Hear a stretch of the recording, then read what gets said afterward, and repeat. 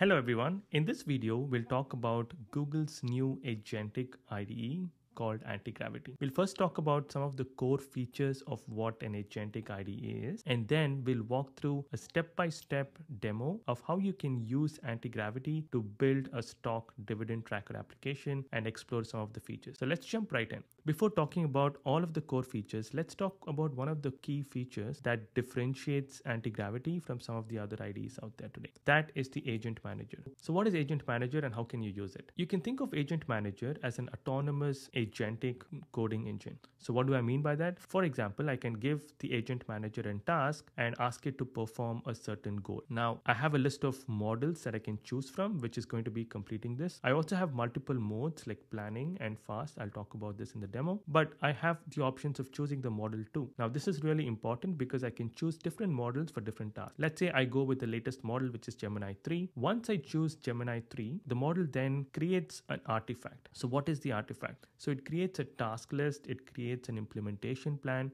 and walkthrough depending on the goal that you have asked it. But the two key artifacts that it provides, and which is personally my favorite, is the screenshots and the screen recording. So what does it exactly do? So once you give it a task, it's going to create that particular output, but not just leave it there, because we have all seen scenarios where a model comes back and says, yes, I've completed your task, but in reality, it has not, right? What differentiates Antigravity is that using the computer use agent, it's able to go and browse to that particular feature, verify that the functionality is actually present, also has access to the DOM. So any errors that you might face or if functionality can also be verified, but not just screenshots. It can also take screen recordings. If you had certain accessibility features you would want to test, it then records a screen recording, which is then again used back by the model to verify that the functionality that the user asked for has actually been implemented. Once all of this is complete, it then provides a neat summary of what was completed and provides back to the user using the Agent Manager inbox. You can think of it as an email saying, hey, this task is complete. Now this puts the Agent Manager in control and I can have multiple asynchronous tasks spun up in parallel. For example, I can ask it to add features saying, hey, I need visualization for my dividend tracker. I need calendar view for my dividend tracker application, etc. And all of this can be done in parallel. I can then step out, maybe go grab a coffee and come back, and the agent is going to complete all of these actions, but not just complete it.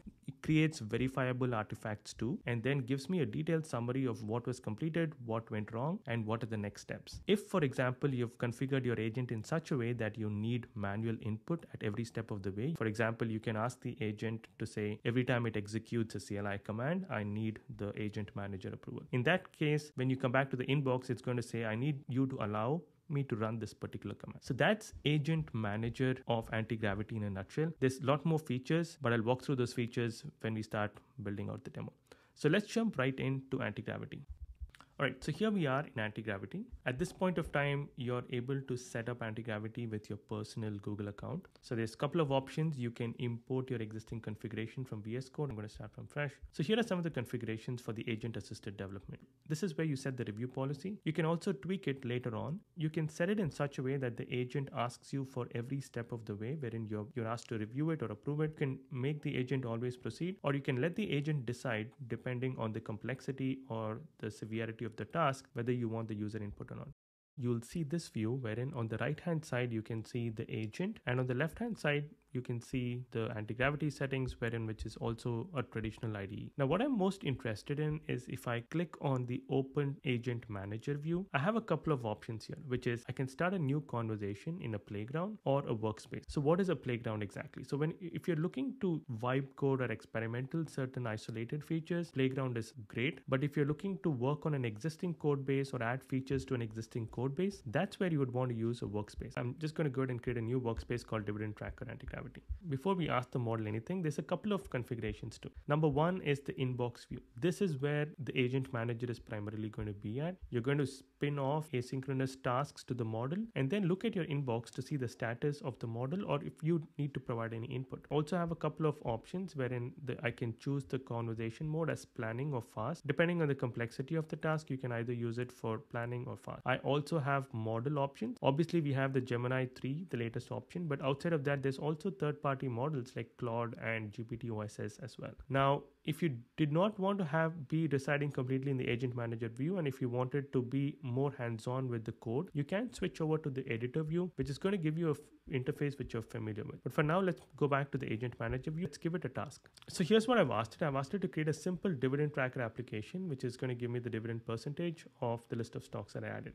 I'm going to go ahead and ask it to use the planning mode. You can see that there's an option called follow along with the agent. So what that means is anytime the agent is leveraging a certain tool or creating an artifact, like in this case, the task, it's going to open that for me on the right hand side. But if you did not want to see what the agent is doing, you can just uncheck this following and you're only going to get the status. Now, if I click on this review, I can see the artifacts that the agent has created. The first one is the task list. It gives me a detailed step-by-step breakdown of the task and what it needs to get it done in order to accomplish. What's really cool about this is I can go back and edit any of these information, and I can say, hey, I don't need to use basic CSS. I want to use Tailwind. I can use Tailwind CSS here, and then I can add a comment just as I would in a Google document, and then submit that to the model in order to make the change. I gave the task to the model and I stepped out and I came back. I would see this in my inbox. I have a new message from the model. Let's open this, and I would open this implementation plan. This is the implementation artifact that was created by the model. In this case, I'm going to select this and say I don't want to use mock data. I'm just going to say use Yahoo Finance data, and then add a comment on the implementation plan that was created. And then I'm going to review it and submit this. So now that this is created, I don't really have to know what's happening behind the scenes. I can just monitor my inbox, and if there's any message from the model, I can then go back and review it. For now, I've given it the Yahoo Finance route, so it's going to make that change because I commented here. So it's edited the implementation plan. You can see that it made the change now. Instead of using the mock data, it now says API routes to Yahoo Finance. It fetches the data from Yahoo Finance APIs and it extracts the symbols. So while this is getting done, I can switch back to my inbox view and then wait for the model to give me a message if then it's complete. So for now, I've just sent it one task, and once the core functionality is complete, show you how we can spin up multiple threads in parallel and then step back and wait for the model to complete these tasks. Seems like I might have reached the model limit at this point of time, so I'm going to stop this task and then restart a new task. Ideally, at this point of time, it was going to open up the browser and then verify the functionality. So I'm not going to do this manually at this point of time. I'm just going to stop it and I'm going to create a new task. I'm now going to ask it to verify the functionality by doing a browser test. You can see that it opened up the browser, and when the agent is controlling the browser, you can see that there is a blue halo around it. So at this point of time, me as a user, I'm not able to interact with it. The agent is controlling the browser as well as the top. So you can see that it's adding the stock, it's getting the dividend yield, and it's also recording all of this so that when I, as an agent manager, views it, I can only see the status update for those. So you can see that it's adding a couple of more stocks like Microsoft, etc. So while this is controlling the browser and performing the end-to-end task, I can switch over to my agent manager and then look at my inbox. Now in my inbox, I can see that there's a new notification or a new message for me from the agent. So if I click on it and let's take a look at it. So now it's giving me a concise summary saying that the browser test is successful. It launched the application, it added the stocks, it added the Microsoft and Apple stocks, and it also verified that it was in fact correct. Now this is great, but these are not just outputs. These are verifiable outputs that was created based on the artifact. So how can I see that? So if I click on the artifacts here, I can see that the Verify Dividend Tracker video of the screen recording. So now I can take a look at it and ensure that yes, this was in fact actually working because the model recorded the video of the screen recording and then went back and also analyzed it in order to ensure that this is working as expected. So this is the really cool feature about Agent Manager. Now here's what I can do. I can add more features to it in parallel. So let me go ahead and add a couple of new threads and try to add the features in parallel. I want to add the number of stocks for each so that it calculates my total dividend based on number of stocks as input. I'm going to ask this and I'm going to send it. While that is getting done, I'm also going to add another feature, which is visualize the dividends in a pie chart.